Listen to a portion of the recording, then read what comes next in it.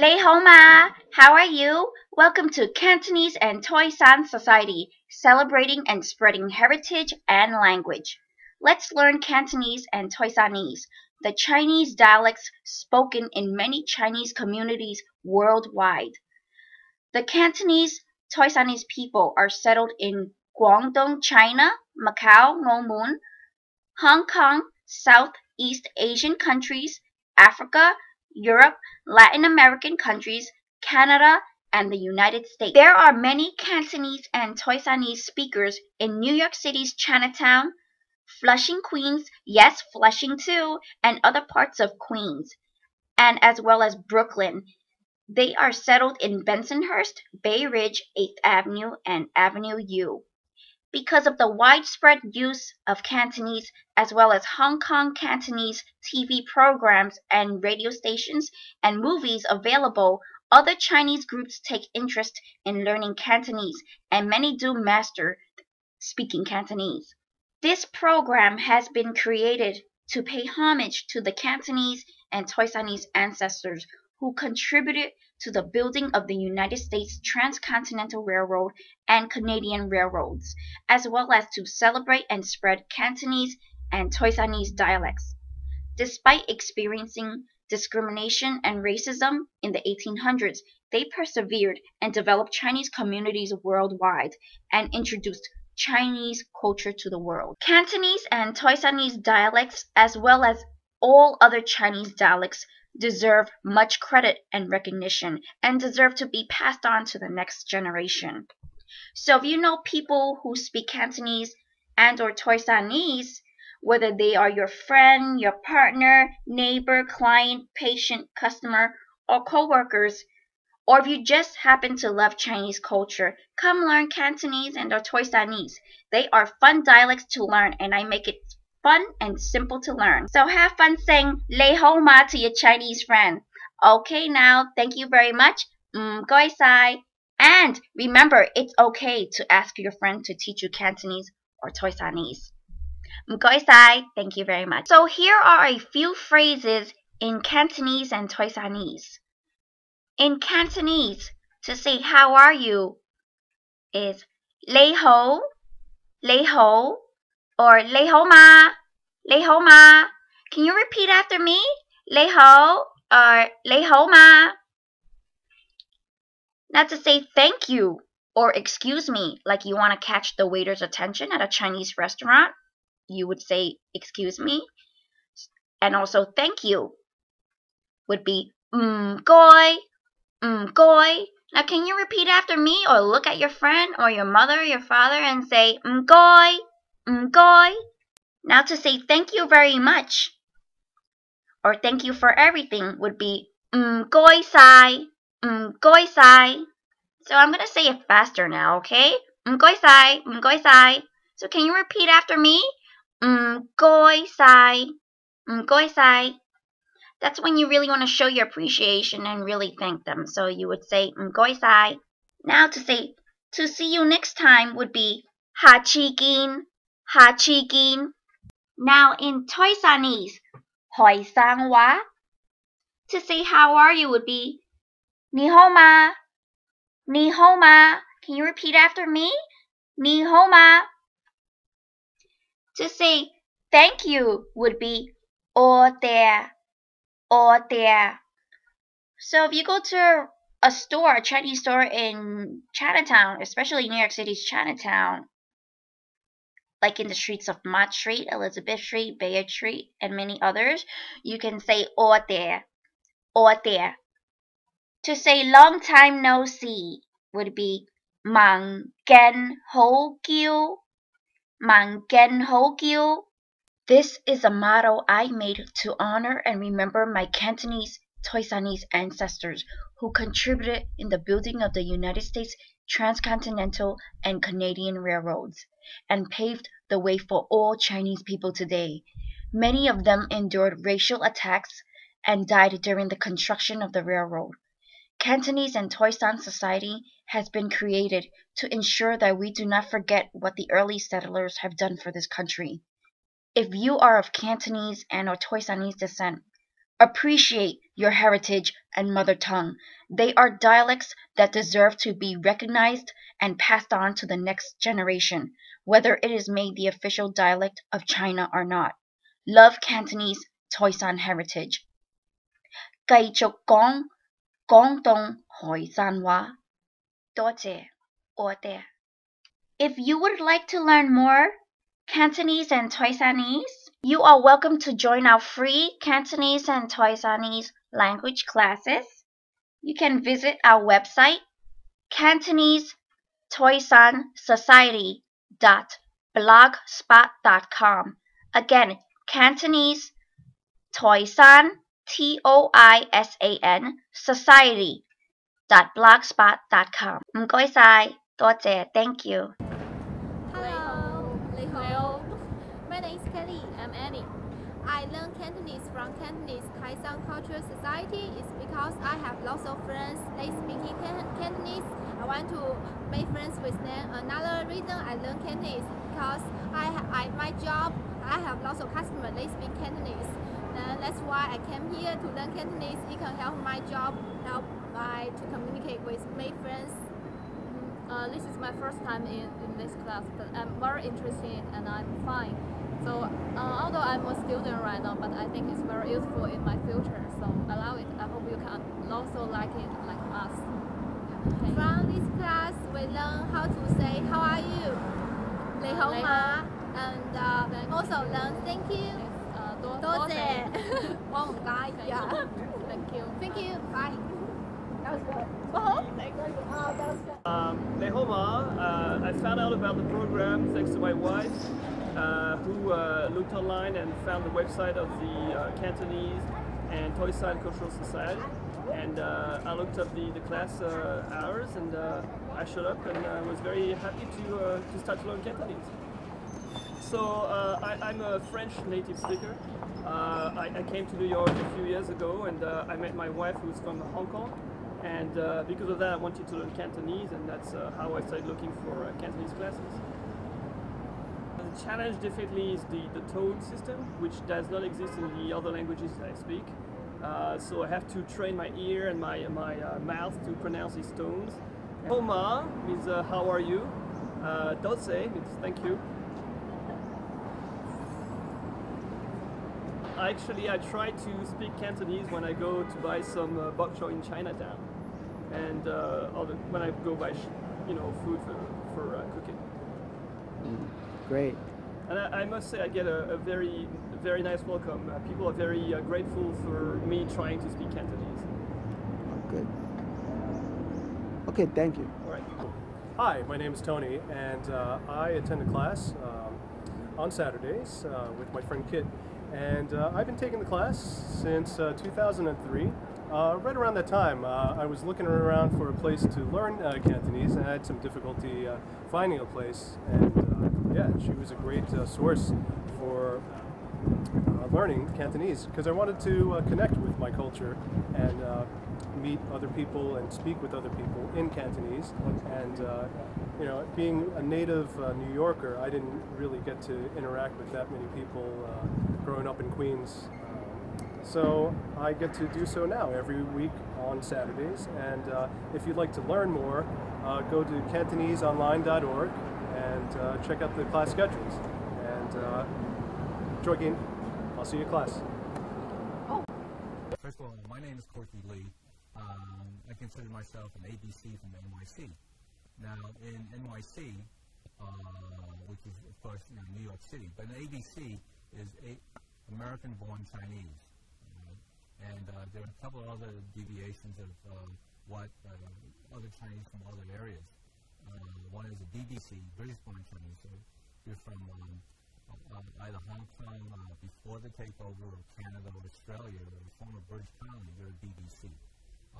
If you're from Taiwan, the term is known as MIT, Made in Taiwan. I came up with the final one, if you're born on the mainland, and the reason is that when the Chinese on the mainland Romanize English, they use X, Y's, and Z. So I call them XYZ Chinese. Right? So I've used the entire alphabet to describe the four basic groups of Chinese. But in New York City, there are basically 3 Chinatowns. The oldest one is in Manhattan, and it's basically a 5-7 block area in the shadows of City Hall. The second one, the second oldest would be Flushing, and that's where there are a lot of MITs, people from Taiwan, live and congregate in their business, but there's also an expanding Korean as well as South Asian community there. And the third one is actually in Brooklyn, pretty much in Sunset Park. I know that the census is concentrating in Sunset Park to try to tabulate all the Chinese there. So in New York City, you can have 3 Chinatowns. A lot of people, know if you're Asian American that May has been designated Asian Pacific Heritage Month, but not a whole lot of people know why it was designated. As a result of the bicentennial celebrations of this country in 1976, congressional aide by the name of Jeannie Ju realized that there were no celebrations to commemorate the contributions of Asian Pacific Americans that year. And it took her 3 years working as a congressional aide for Frank Jefferson Horton from Rochester, New York, to finally get the support of Bob Matsui and Norman Mineta. So in 1979, May was designated because, number one, the Chinese completed the railroad May 10, 1869, and I believe in 1863, the first Japanese immigrants arrived in the United States. So those are the 2 primary reasons why May was designated. I like to do a major exhibit because I'm probably, without, it may be arguable, but I think a lot of people would agree, I'm probably the preeminent Chinese American photographer that's documented Chinese for the last 40 years. So I have strikes, protests. I continue to do that. You would think on a daily basis, but I also have a day job which I have to use to pay my rent. So whenever there's something going on, I try to make a point of getting photographs. And hopefully by the end of the year, before the end of the year, I'll have a retrospective photographic book of my 40 years. As people don't realize, there are other Chinese communities or Chinatowns in the United States. In addition to New York, there's the oldest one is San Francisco, and the second largest up until probably the turn of the 20th century is Portland, Oregon. But you also had LA. LA had like 3 locations where Chinatowns. They were actually ostracized and burned out of one Chinatown and moved into another. Seattle on the west coast, had a Chinatown. But you also had Chinatowns on the east coast. In addition to New York, you had Boston, you had Philadelphia, you had Washington, D.C. You also had Baltimore and as well as Newark. Both in Newark and Baltimore demise due to unfavorable laws for restaurants. In one case in Baltimore, they would not allow Chinese restaurants to use bamboo chopsticks. You had to convert to use plastic chopsticks.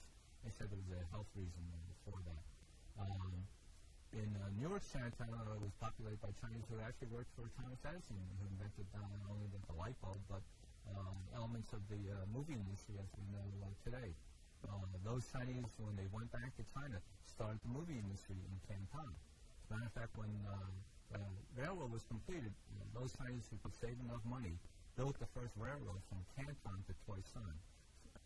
So they laid down the track and bought a locomotive, and the first railroad in China was from Canton to Toisan, about 90 miles difference.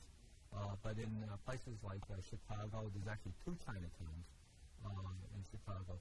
Now, in the 21st century, the Chinatown in the north is more populated by Southeast Asians.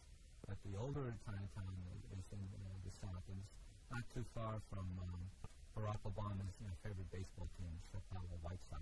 So it's one subway stop away. But the newer Chinatowns are in Las Vegas. There's one in Houston. There's even one in Miami. So wherever there's a collection of Chinese, that's happened. When I was in junior high school, every junior high school kid reads social studies, whether you like it or not. You first find out that the Chinese built the transcontinental railroad and it was completed, as I said, in 1869. But it was much more dangerous work than realized. The U.S. government, this is Ulysses S. Grant. He's the guy on the $20 bill, just in case you're not familiar with Ulysses S. Grant. He also accepted the surrender of the Confederacy. He basically gave money, the government paid money to have the railroad built. They want to do it again for the 21st century. They want bullet trains going across the country. So that was about 150 years ago. But the company that built the railroad using Chinese labor, they were paid $48,000 a mile because it went through mountainous terrain. If you went through a level grassland area, they only paid $12,000. Now, there's a term called not a Chinese chance. They would use dynamite to blast their way through the Sierra Nevadas. That term, not a Chinese chance, was basically predicated on the fact that they had to lower the individuals in wicker baskets to light the fuses. Dynamite was something that was very new at the time, but they didn't have the technology to match the fuses to the dynamite. So sometimes these gunpowder fuses would burn slowly, and sometimes they would burn really fast. So the Chinese were paid like an extra $1 for lighting a fuse successfully and then pulling it out, back up.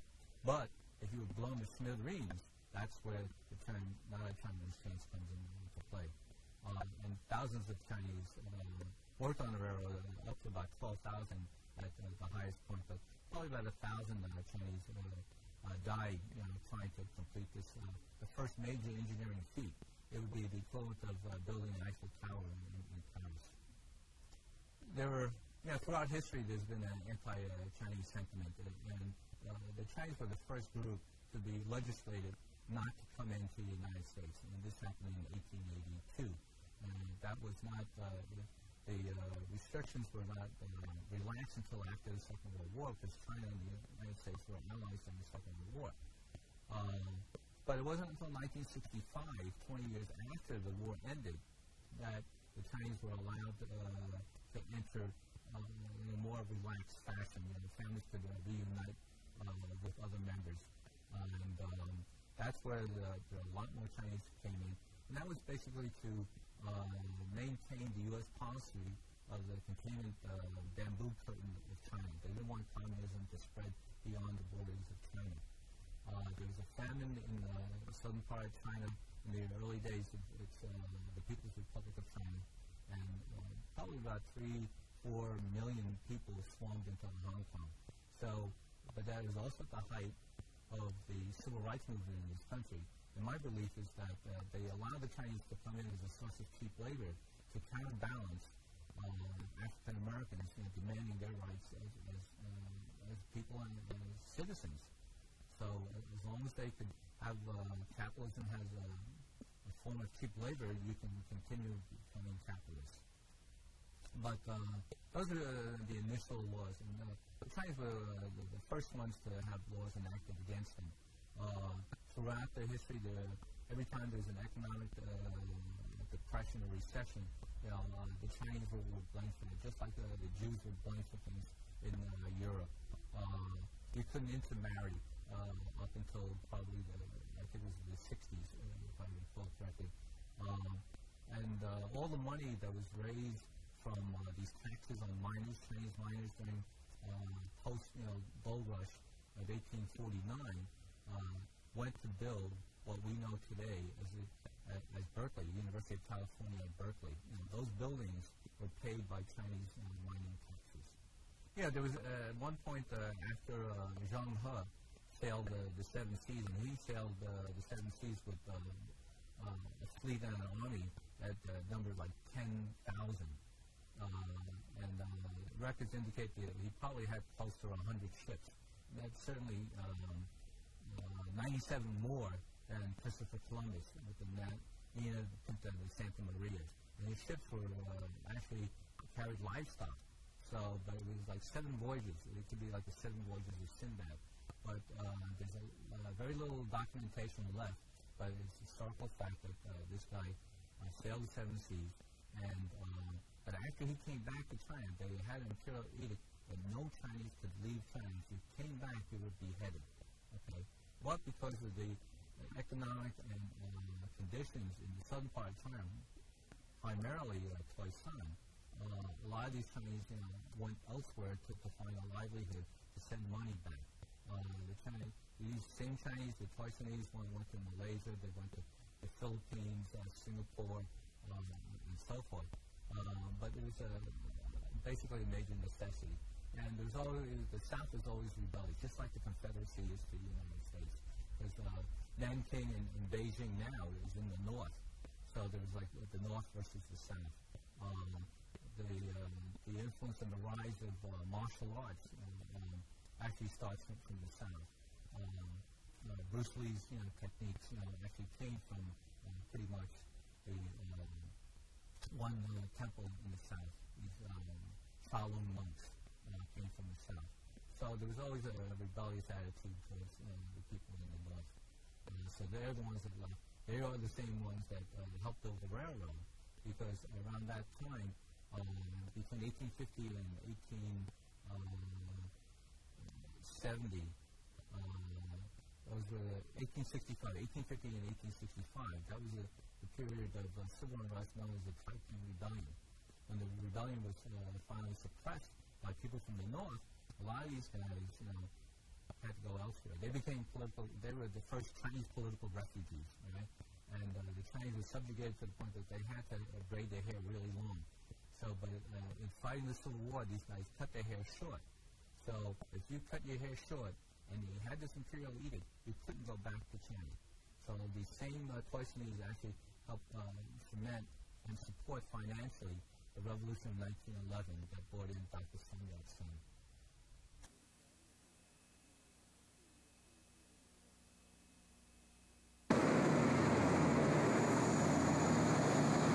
I was born in Toisan. 38 years I was in America. It was my first trip. You've never been back? No. Inside the boat, Jimmy recruited workers for his restaurants. You want to go to New York? How much are you going to pay these guys? I pay them coolie wage. Coolie wages. Plus food. What in the world are you doing? This is my homeland. I have to take off my socks. I walk in my homeland with my bare feet. No shoes on, no socks on. Look familiar? No, nothing look the same. Everything new. Strange place.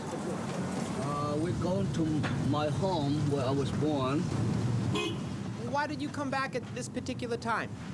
The main reason I came back to China after 38 years is because of this. It's my daughter, and she passed away 5 years ago when she was 16.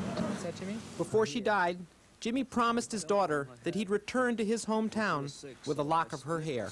I dropped some of them off here, so, and she's here forever, and that's where she came from. Welcome home, Jimmy. This is my baby carriage. It's amazing. It's still in very good shape. Who's that, Jimmy? My great-grandfather. What did he do? What was his job? He constructed railroads in America. Railroad 999 from the West Coast to the East Coast. Jimmy ended his visit with a prayer for his daughter. It's hard to believe your cousin's almost the same age as you. Life been hard? I hope we have a better China in the future, become democracy. Today is June the 4th. Something happened in Peking. I'm not happy to hear that. But God bless everybody. Toisan is officially called the home of the overseas Chinese. We found out why. Who has relatives in the United States? You do. Everybody. Everybody has relatives in the United States. What city in the United States? Boston. The city's built a statue welcoming back overseas relatives. But what they really welcome is the money. Chinese from Hong Kong and America have invested heavily. This is the largest textile factory in Asia. What percentage of the investment here is overseas Chinese money? 30%。 30%. Are you afraid that the troubles in Beijing are going to scare investors away? 不会， No. 我们现在这里相当安定。 Things are stable here. 这 No trouble here. Where did all these machines come from? 这钱那个是美国来的。 From the United States. 啊， What are you making with these machines? Blue jeans for America? Down the road from the factory, we heard there was a former restaurant owner who was a bit unusual. Hi. My name is Tommy. Where are you from? Right here. Seattle. Right, the Seattle. And what in the world are you doing in China? Try to make a living. Doing what? Agriculture. Orange. How much land do you actually own? From left here and all the way down to the ditches and all the way down to all the tall tree. All that's your land. All is my land. And now what? You're the largest private landowner in China? I would think so. They call you the Orange King. How many trees have you planted? Approximately about 100,000. Really? Big one and small one. Now, Yeah. if you make money from this, Yes, who gets to keep the money? me. What are they growing there, Tommy? Tea, oolong tea. Oolong tea? That's your field also? That's my field. Yes. How much money does Tommy pay you? 即係我哋講人民幣，即係有200幾萬，220幾蚊咁。He pays you about $1 a day. And you same money? 一樣的嘛，你也一樣的嘛。係，同埋一樣。 About $1 a day. What happens if they don't really work hard for you? Can you fire them? Do you have the right to fire them? Yes, we can fire them anytime, anywhere. Yes. So Tommy, who owns the pond? I own the pond. Own the fish? I own the fish too, yes. How many pigs do you have? So far right now we have about 600. When you told your family, listen, I got an idea. I'm going to China and I'm going to start to grow oranges. You know what they say? You are crazy. I'm not going. You had to go alone. That's what I did. Really? I'm all alone here. Tommy refused to talk politics, but despite the events in Beijing, he said he wouldn't leave. He's just built himself a 2-story house. Now you've started your farm here. You can make a lot of money. You think Chairman Mao's rolling around in his grave right now if he saw this? Well, that was past. Now it's new now. Either he likes it or he don't. Not much he can do.